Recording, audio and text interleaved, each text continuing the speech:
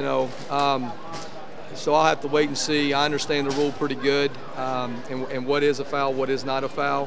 But I'll leave the comment on that to Coach Rick, and you know, I'll look at it and make my opinion then. But right now, I'll just leave it at let Coach Rick talk about that. How much of a challenge has it been coaching a defense with this new rule in place, and does it become even tougher after? Oh yeah, sure, it's a rule because you know, it's a tough job on those guys, but at the same time, you know, if it's right, it's right, but if it's not, it's going to hurt the team that's out there, and that's a tough thing.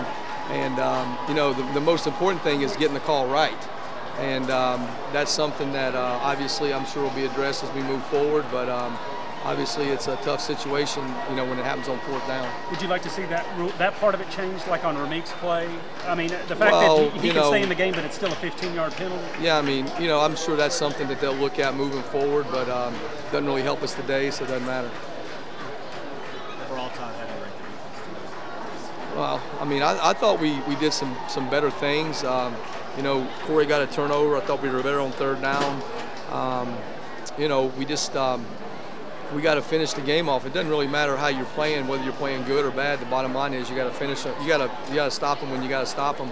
And there were some good things. You know, Shaq got a turnover for an interception. Corey got one. So those are positives.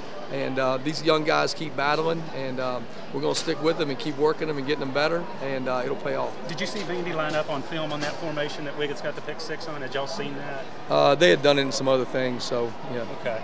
Did you change anything when Austin Carter-Samuels was on the sidelines? Not really. I mean, they still ran their offense, and those guys were similar. Obviously, one's a 1, one's a 2, but from that standpoint, we pretty much just kept playing the way we were playing, and you know, just tried to match it up. We had a couple guys get dinged in the back end, you know, too. So, you know, we felt like that we needed to play it a certain way, and we did that, and we came up short.